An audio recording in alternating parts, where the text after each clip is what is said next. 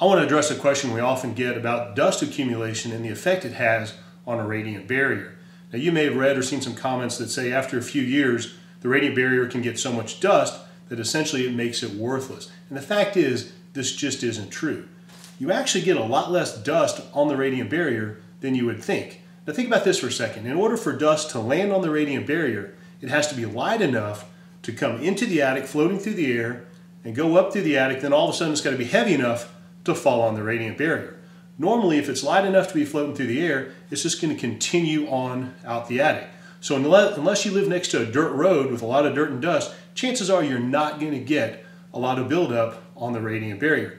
I've been in a lot of attics over 20 years old, and I'm actually always surprised at how little dust is inside the attic.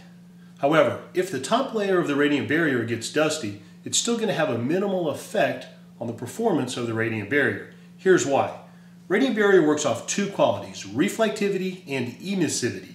As the heat comes off the roof, the top layer is reflecting the heat. That's working off of reflectivity.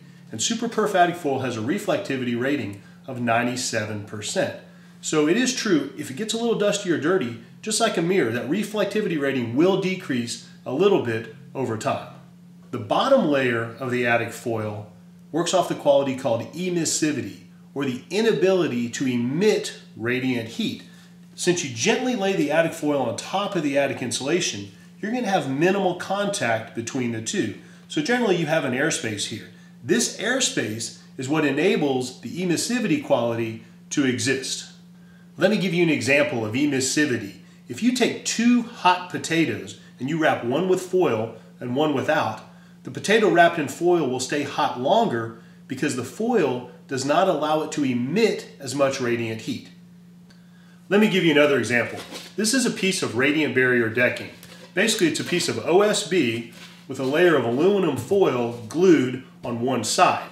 And the way it works is the foil side faces down into the attic, and it works off the emissivity quality, just like the bottom layer of this AtticFoil.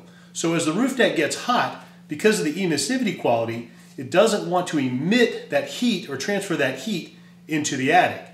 So with the AtticFoil, if you were to get enough dust and dirt on top, essentially you would get the same effect as the radiant barrier decking. So yes, the reflectivity may decrease with a little dust and dirt on top, but the emissivity quality, or the piece facing down, will never be affected by the dust. I hope this video answered some of your questions or concerns about the effect of dust on a radiant barrier. If you have any questions or need more information, or if you'd like to get a free sample of the SuperPerf radiant barrier, give us a call, send us an email, or visit the website, AtticFoil.com.